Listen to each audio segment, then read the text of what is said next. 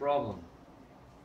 Concerning the future, I would like to say a few words on questions which the laity may ask you, questions which I often get asked by people who do not know too much about what is happening in society, such as, are relations with Rome broken off? Is it all over?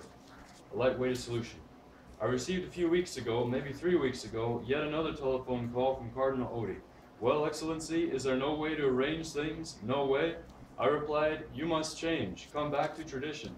It is not just a question of the liturgy, it is a question of the faith. The Cardinal protested, no, it is not a question of faith. No. The Pope is ready and willing to receive you. Just a little gesture on your part, and a little request for forgiveness, and everything will be settled. That is just like Cardinal Oddi. He is going nowhere. He understands nothing, or wants to understand nothing. Unfortunately, the same holds true for our 4 more or less traditional cardinals. Cardinals Palazzini, Stickler, Gagnon, and Oddi. They have no weight, no influence in Rome. They have lost all influence, and all they are good for any longer is performing ordinations for St. Peter's Society, etc. They are going nowhere. Meanwhile, the problem remains grave, very, very grave. We must absolutely not minimize it. This is how we must reply to the lay folk who ask such questions as when will the crisis come to an end? Are we getting anywhere? Isn't there any way of getting permission for our liturgy, for our sacraments? Certainly the question of the liturgy and the sacraments is important, but it is not the most important. The most important question is a question of the faith. This question is unresolved in Rome. For us, it is resolved. We have the faith of all time, the faith of the Catechism of the Council of Trent, of the Catechism of St. Pius X, hence the faith of the Church, of all the Church Councils, of all the popes prior to Vatican II. Now the official Church is persevering, we might say pertinaciously, in the false ideas and grave errors of Vatican II. That much is clear. Father Tam is sending us from Mexico a number of copies of a piece of work he is doing, most interesting work, because he is compiling cuttings from the Osservatore Romano, hence cuttings from Rome's official newspaper with speeches of the Pope, of Cardinals Casseroli and Cardinal Ratzinger, official texts of the Church, and so on. It is interesting because such documents of public record are irrefutable, being published by the Osservatore Romano, so there is no doubting their authenticity. Well, these texts are astounding, quite astounding. I shall quote you a few texts shortly. It is incredible. In the last few weeks, since I'm now unemployed, I have been spending a little time rereading the book by Emmanuel Barbier on liberal Catholicism, and it is striking to see how our fight is exactly the same fight as was being fought then by the great Catholics of the 19th century in the wake of the French Revolution and by the popes, Pius VI, Pius VII, Pius VIII, Gregory XVI, Pius IX, Leo XIII, and so on, Pius X, down to Pius XII. Their fight is summed up in the encyclical Quanta Cura, with the syllabus of Pius IX, and Pascendi, Dominici Gregis of Pius X. These are the 2 great documents, sensational and shocking in their day, laying out the Church's teaching in face of the modern errors, the errors appearing in the course of the Revolution, especially in the Declaration of the Rights of Man. This is the fight we are in the middle of today, exactly the same fight. There are those who are for the syllabus and Pascendi, and there are those who are against. It is simple, it is clear. Those who are against are adopting the principles of the French Revolution, the modern errors. Those who are for the syllabus and Pascendi remain with the true faith within Catholic doctrine. Now you know very well that Cardinal Ratzinger has said that as far as he is concerned, Vatican II is an anti-syllabus. Therewith, the Cardinal placed himself clearly amongst those who are against the syllabus. If then he is against the syllabus, he is adopting the principles of the Revolution. Besides, he goes on to say quite clearly, indeed, we have now absorbed into Church teaching, and the Church has opened herself up to, principles which are not hers, but which come from modern society. That is, as everyone understands, the principles of 1789, the rights of man. We stand exactly where Cardinal Piet, Monsignor Frappel, Louis Vallot stood, and Deputy Keller in Alsace, Cardinal Mermelot in Switzerland, who fought the good fight together with the great majority of the then bishops. At that time, they had the good fortune to have the large majority of the bishops on their side. Monsignor Dupanloup and the few bishops in France who followed Monsignor Dupanloup were the odd ones out. The few bishops in Germany, the few in Italy, who were openly opposed to the syllabus and in effect opposed to Pius IX. They were the exception rather than the rule. But obviously there were the forces of the revolution, the heirs of the revolution, and there was the hand reached out by Dupanloup, Montalembert, Lamennais, and others who offered their hands to the revolution and who never wanted to invoke the rights of God against the rights of man. We ask only for the rights of man, and rights shared by everyone, shared by all men, shared by all religions, not the rights of God, said these liberals. Well, we find ourselves in the same situation. We must not be under any illusions. Consequently, we are in the thick of a great fight, a great fight. We are fighting a fight guaranteed by a whole line of popes. Hence, we should have no hesitation or fear. Hesitation such as, why should we be going on our own? After all, why not join Rome? Why not join the Pope?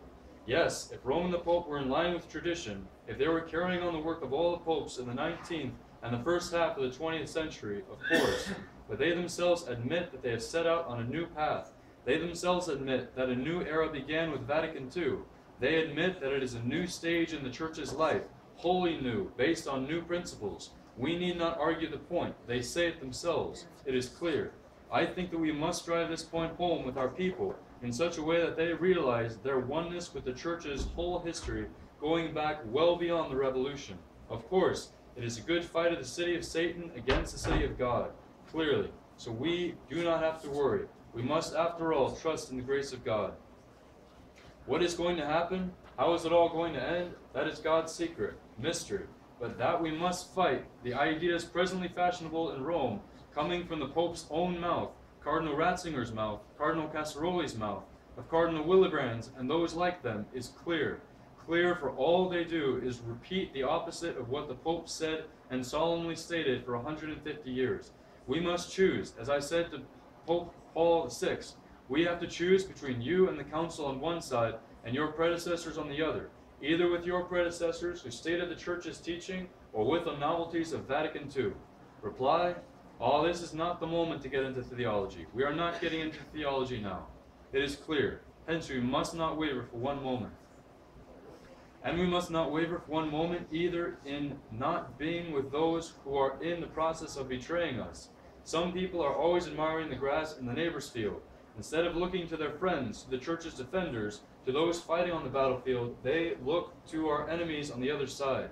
After all, we must be charitable, we must be kind, we must not be divisive. After all, they are celebrating the Tridentine Mass. They are not as bad as everyone else, but they are betraying us, betraying us. They are shaking hands with the Church's destroyers. They are shaking hands with people holding modernist and liberal ideas condemned by the Church, so they are doing the devil's work. Thus, those who are with us and were working with us for the rights of our Lord, for the salvation of souls, are now saying, so long as they grant us the old Mass, we can shake hands with Rome, no problem. But we are seeing how it works. They are in an impossible situation. Impossible. One cannot both shake hands with the modernists and keep following tradition. Not possible. Not possible.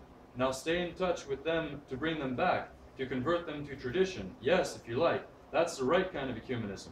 But give the impression that after all, one almost regrets any break, that one likes talking to them?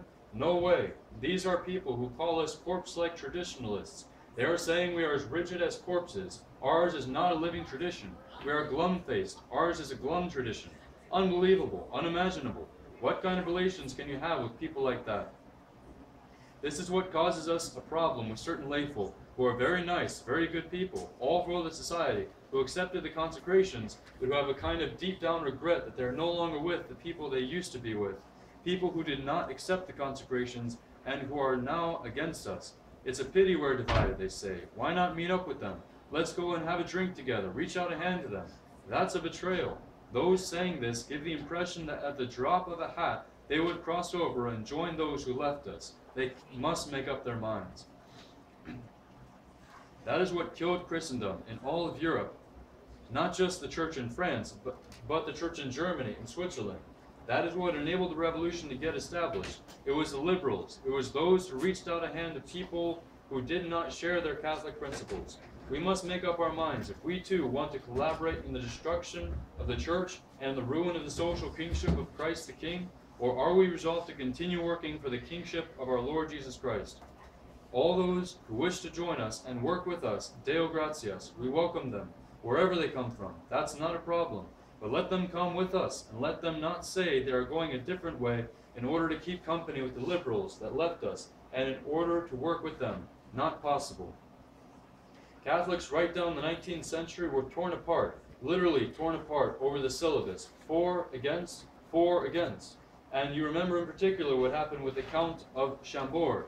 He was criticized for not accepting to be made King of France after the 1870 revolution in France on the grounds of changing the French flag. But it was not so much a question of the flag. Rather, he refused to submit to the principles of the revolution. He said, "I shall never consent to being the lawful king of the revolution."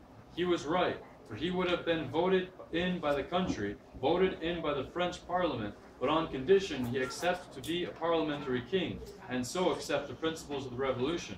He said, "No, if I am to be king, I shall be king like my ancestors were before the revolution." He was right. One has to choose. He chose to stay with the Pope and with pre-revolutionary principles. We too have chosen to be counter-revolutionary, to stay with the syllabus, to be against the modern errors, to stay with Catholic truth, to defend Catholic truth. We are right. Vatican II profoundly wrong.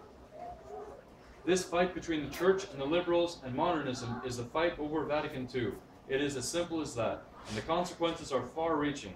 The more one analyzes the documents of Vatican II, and the more one analyzes their interpretation by the authorities of the Church, the more one realizes that what is at stake is not merely superficial errors, a few mistakes, ecumenism, religious liberty, collegiality, a certain liberalism, but rather a wholesale perversion of the mind, a whole new philosophy based on modern philosophy, on subjectivism. A book just published by a German theologian is most instructive.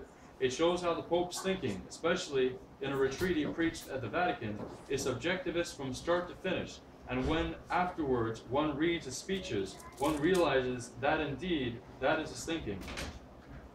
It might appear Catholic, but Catholic it is not. No, the Pope's notion of God, the Pope's notion of our Lord, come from the depths of his consciousness, and not from any objective revelation to which he adheres with his mind. No, he constructs the notion of God. He said recently in a document, incredible, that the idea of the Trinity could only have arisen quite late because man's interior psychology had to be capable of defining the Trinity. Hence, the idea of the Trinity did not come from a revelation from outside. It came from man's consciousness inside. It welled up from inside man. It came from the depths of man's consciousness. Incredible. A wholly different version of revelation, of faith, of philosophy. Very grave. A total perversion. How are we going to get out of all this? I have no idea, but in any case, it is a fact. And as this German theologian shows, who has, I believe, another 2 parts of his book to write on the Holy Father's thought, it is truly frightening. So they are no small errors. We are not dealing in trifles. We are into a line of philosophical thinking that goes back to Kant, Descartes, the whole line of modern philosophers who paved the way for the revolution. Let me give you a few relatively recent quotations, for example, on ecumenism. In the Osservatore Romano of June 2nd, 1989, when the Pope was in Norway, quote, "My visit to the Scandinavian countries is a confirmation of the Catholic Church's interest in the work of ecumenism, which is to promote unity amongst Christians, amongst all Christians. 25 years ago, the Second Vatican Council insisted clearly on the urgency of this challenge to the Church. My predecessors pursued this objective with persevering attention, with the grace of the Holy Ghost, which is a divine source and guarantee of the ecumenical movement. Since the beginning of my pontificate, I have made ecumenism the priority of my pastoral concern. It is clear." Now, when one reads a quantity of documents on ecumenism, he makes speech after speech on ecumenism because he receives delegation after delegation from the Orthodox, from all religions, from all sects. So the subject is always ecumenism, ecumenism, ecumenism. But he achieves nothing. The end result has been nothing, nothing at all, except, on the contrary, reassuring the non-Catholics in their errors without seeking to convert them, the confirming of them in their error. The Church has made no progress, not the least progress, by this ecumenism. So all that he says is a veritable mishmash, communion, drawing closer, desire of imminent perfection, of imminent perfect communion, hope of communing in the sacrament, in unity, and so on, a mishmash. No real progress. They cannot progress this way. Impossible. Take next Cardinal Casseroli from the Osservatore Romano in February 1989. Speaking to the United Nations Commission of the Rights of Man, just see what a speech it is. Quote, in responding with great pleasure to the invitation extended to me to come before you and bringing to you the encouragement of the Holy See, I desire to spend a few moments, as all of you will understand, on one specific aspect of the basic liberty of thought and action in accordance with one's conscience, religious liberty, unquote. Such things coming from the mouth of an archbishop, liberty of thought and action according to one's conscience, hence religious liberty. Pope John Paul II did not hesitate to state last year in a message for the World Day of Peace that religious liberty constitutes like a cornerstone in the edifice of the rights of man.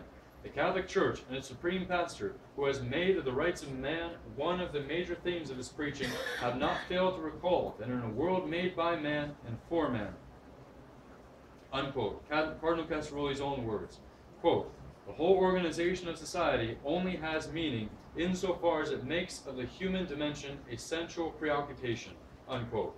God, no divine dimension in man. It is appalling, paganism, appalling. Then he goes on, every man and all of man, that is the Holy See's preoccupation. Such, no doubt, is yours also. What can you do with people like that? What can we have in common with people like that? Nothing. Impossible. On to our well-known Cardinal Ratzinger, who made the remark that the Vatican II document Gaudium et Spes was a counter-syllabus. He finds it nevertheless awkward to have made such a remark because people are now constantly quoting it back to him as a criticism. You said that Vatican II is a counter-syllabus. Hey, wait a minute, that is serious. So he has found an explanation. He gave it just a little while ago on June 27th, 1990. You know that Rome recently issued a major document to explain the relationship between the magisterium and the theologians. With all the problems theologians are causing them on all sides, Rome no longer knows what to do. So they have to try to keep the theologians in line without coming down too hard on them. So they go on, page after page in this document. Now, in the presentation of the document, Cardinal Ratzinger gives us of his thinking on the possibility of saying the opposite of what popes have previously decided 100 years ago, or whenever. The instruction on the ecclesial vocation of the theologian, says the Cardinal, quote, states for the first time and with such clarity, unquote, and I think it is true, quote, that there are decisions of the magisterium which cannot be and are not intended to be the last word on the matter as such, but are a substantial anchorage in the problem, quote, unquote. Ah, the Cardinal is an artful dodger. So there are decisions of the magisterium, that is not just any decisions, which cannot be the last word on the matter as such, but are merely a substantial anchorage in the problem. The Cardinal continues, quote, and they are first and foremost an expression of pastoral prudence, a sort of provisional disposition, unquote. Listen, definitive decisions of the Holy See being turned into provisional dispositions. The Cardinal goes on, quote, their core remains valid, but the individual details influenced by the circumstances at the time may need further rectification. In this regard, one can refer to the statements of the popes during the last century on religious freedom, as well as the anti-modernistic decisions at the beginning of this century, especially the decisions of the Biblical Commission of that time, unquote. Those are decisions the Cardinal could not digest. Hence, 3 definitive statements of the magisterium may be put aside because they were only provisional. Listen to the Cardinal, who goes on to say that these anti-modernist decisions of the Church rendered a great service in their day by, quote, warning against hasty and superficial adaptations, unquote, and, quote, by keeping the Church from sinking into the liberal bourgeois world.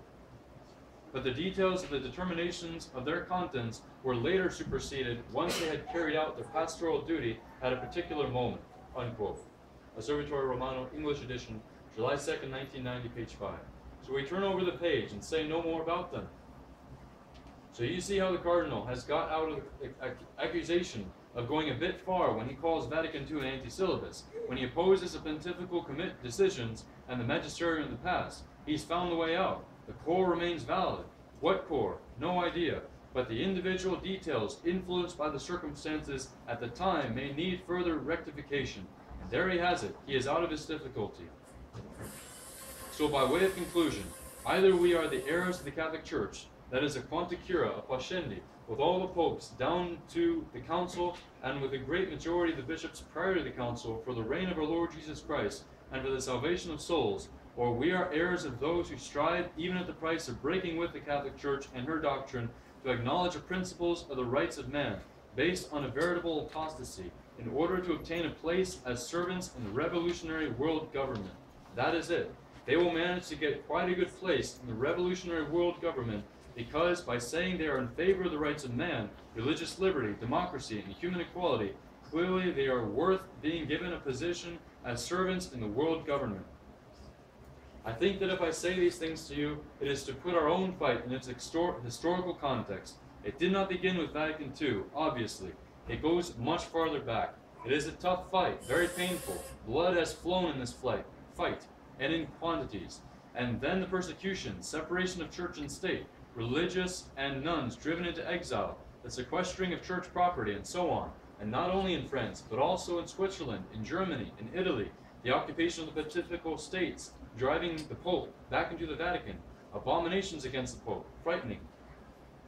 Well, are we with all these innovators, and against the doctrine professed by the popes, against their voice raised in protest to defend the Church's rights, our Lord's rights, to defend souls? I think we have truly a strength and a base to stand on which do not come from us, and that is what is good. It is not our fight, it is the Lord's fight, which the Church has carried on, so we cannot waver. Either we are for the Church, or we are against the Church, and for the new conciliar Church, which has nothing to do with the Catholic Church, or less and less to do with it. For when the Pope used to speak about the rights of man, to begin with, he used to allude also to the duties of men, but no longer. The rights of man, and this insistence on everything for man, everything by man, truly appalling. I wish to lay out a few of these thoughts for you to fortify yourselves and realize the fight you are carrying on, with the grace of God, because it is obvious we would no longer be in existence if the good Lord was not with us. That is clear. There have been at least 4 or 5 occasions when the Society of St. Pius X should have disappeared. Well, here we are, still, thanks be to God, and goodness gracious we carry on. We should especially have disappeared at the time of the consecrations in 1988, so we were told beforehand. All the prophets of doom, and even amongst those close to us, said, No, your grace, do not do that. That is the end of your society. You can be sure. We assure you, that is the end. It will be all over. You can close down. Yet we survived. No, the good Lord does not want his fight to come to an end. Fight in which there have been martyrs, martyrs of the Revolution, and all those who have been moral martyrs by dint of the persecutions they underwent during the 19th century. Even in our own century, St. Pius X was a martyr. All these heroes of the faith, the persecuted bishops, the sequestered convents, the exiled nuns, are all these to be nothing? That whole fight is to have been a fight for nothing. That whole fight is to have been a fight for nothing, a fight in vain, a fight which condemns those who are as victims and martyrs. Impossible. So we find ourselves caught up in the same current, in the continuation of the same fight, and we thank God. That we are being persecuted is obvious. How could we not be persecuted? We are the only ones to be excommunicated. No one else is. We are the only ones being persecuted, even in material matters. For example, our Swiss colleagues are being obliged again to do their military service. That is persecution by the Swiss government. In France, they are persecuting the Society's French district by blocking legacies from being handed over to the district. This in the attempt to stifle us, by cutting off our income. This is persecution, of such a kind as history is full of. It is merely continuing, and God works his way around it. Normally, our French district should have been stifled, and we should have had to shut down our schools, to close down all the institutions which cost us money. But that situation has gone on for over 2 years, and Providence has allowed for our benefactors to be generous and for funds to come in. So we have been able to continue despite this iniquitous persecution. Iniquitous, because the law, the state of the law, is on our side. But there is a letter to the French minister from Cardinal Lustiger asking him to block our legacies. And this letter did not come out of nowhere. It was written under the influence of Monsignor Pearl. It is he, the damned soul. It is he. He was all smiles when he came on the official visitation of the Society in 1987. But he was the evil genius of that visitation. He thought he had us where he wanted when he cut off our funds. So we must not worry, for when we look behind us, we are still not as unfortunate as those Catholics expropriated at the beginning of this century, who found nothing themselves out on the street with nothing. That may happen to us one day. I do not look forward to it, but the more we expand, the more we will arouse jealousy on the part of all those who do not care for us. We must count on the good Lord, on the grace of the good Lord. What is going to happen, I do not know. Perhaps the coming of Elias. I was just reading this morning in Holy Scripture. Elias will return and put everything back in place. Et omnia restituet. And he will restore all things. Goodness gracious, let him come straight away. I do not know. But humanly speaking, there is no chance of any agreement between Rome and ourselves at the moment. Someone was saying to me yesterday, but what if Rome accepted your bishops, and then you were completely exempted from the other bishops' jurisdiction? But firstly, they are a long way right now from accepting any such thing, and then let them first make such an offer. But I do not think they are anywhere near doing so. For what has been up till now, the difficulty has been precisely their giving us a traditionalist bishop. They did not want to. It had to be a bishop according to the profile laid down by the Holy See. Profile, you see what that means? Impossible. They knew very well that by giving us a traditional bishop, they would be setting up a traditionalist citadel able to continue. That they did not want, nor did they give it to St. Peter's Society. When St. Peter's say they signed the same protocol as we did on May 1988, it is not true, because in our protocol there was one bishop and 2 members of the Roman Commission, of which their protocol had neither. So they did not sign the same protocol as we did. Rome took advantage of drawing up a new protocol to remove those 2 concessions. At all costs, they wanted to avoid that. So we had to do as we did on June 30, 1988. In any case, I'm happy to be able to encourage you and congratulate you on the work you are doing. The complaints now are rare, and how many people write to me their gratitude for the work of the priests of the Society of St. Pius X. For them, the Society is their life. They have rediscovered the life they wanted, the way of the faith, the family spirit they need, the desire for Christian education. All these schools, together with all that our sisters and fathers are doing, and all our friends who work together to continue tradition. All that is marvelous in the age we are living in. The people are truly grateful, deeply grateful. So carry on your work and organize. I hope that little by little our various communities will be able to increase in numbers so as to provide more mutual support for you all, moral and physical, so that you can maintain your present fervor. I wish to thank all the superiors for their zeal and devotion. I think the good Lord has chosen the Society, has wanted the Society. In November we reach the Society's 20th anniversary, and I am intimately convinced that it is the Society which represents what the good Lord wants, to continue and maintain the faith, maintain the truth of the Church, maintain what can still be saved in the Church, thanks to the bishops grouped around the Superior General, playing their indispensable part, the guardians of the faith, or preachers of the faith, of giving the grace of the priesthood, the grace of confirmation, things that are irreplaceable and absolutely necessary. So all that is highly consoling. I think we should thank God and enable it to carry on, so that one day people are forced to recognize that although the visitation of 1987 bore little fruit, yet it showed that we were there and that good was being done by the Society, even if they did not wish to say so explicitly outside our circles after the visitation.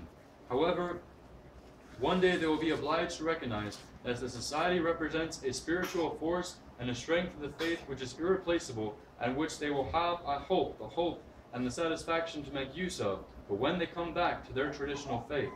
Let us pray to the Blessed Virgin, and let us ask Our Lady Fatima for all our intentions on all the pilgrimages we make in various countries, that she come to the aid of the Society, that it may have numerous vocations. Obviously, we would like to have some more vocations. Our seminaries are not filled. We would like them to be filled. However, with the grace of God, it will come. So once more, thank you, and please pray for me that I die a good and holy death, because I think that is all I still have to do.